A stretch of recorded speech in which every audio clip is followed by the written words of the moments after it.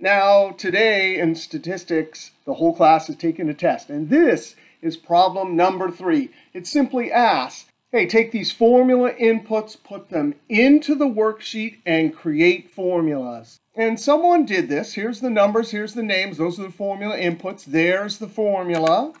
But the sum function as a record in an Excel table? No, we can't do that. Now, this is common. People that are learning Excel for the first time will build solutions and then convert them to an Excel table. Now I'm going to show you a situation where we might want to use an Excel table and one where we might not. Now, if these are the only classifications for employees and these are the numbers and the goal is to figure out percent of total, well, I'm not going to create an Excel table.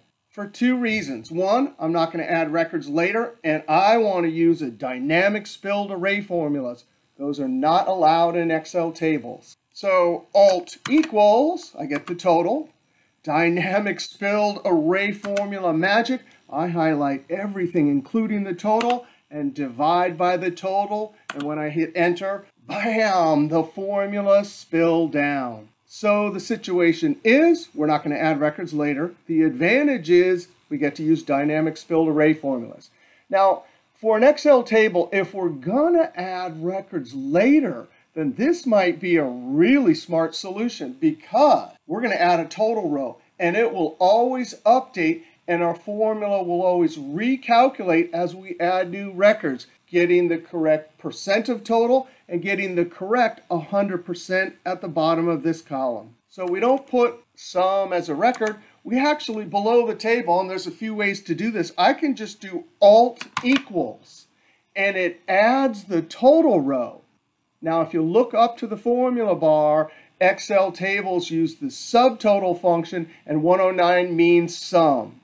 The other way to do that, instead of the cool keyboard, is right-click, Table, and then you would click Total Row, and it would add a total row.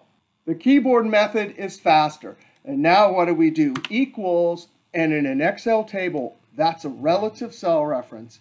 I have to divide, and I do have to lock, because the Excel table feature automatically copies the formula down. So I'm going to hit the F4 key. No, I don't need to. It guessed what I want. That's table formula nomenclature for locked reference. That means we have total row at the bottom of the employee column with 2 square brackets. And of course, this is a relative cell reference. That @ symbol is the implicit intersection operator, which means, hey, from this column, always get whatever in the row.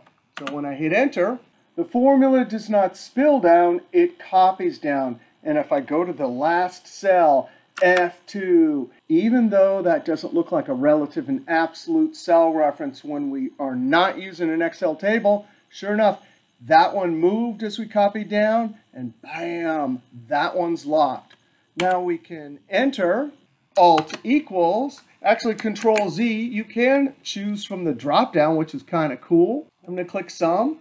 And now watch this. We chose an Excel table to solve this problem because tab. I'm going to add new categories for employees later. Super admin, and there's only 22 of them. And when I hit tab, just like that, everything updates. Tab. Super staff, and there are 15 tab. The total updates, the percent of totals are correct, and the 100% at the bottom is correct. All right, so advantage is dynamic spilled array formulas. Advantage is we can add new records later. All right, we'll see you next Excel magic trick.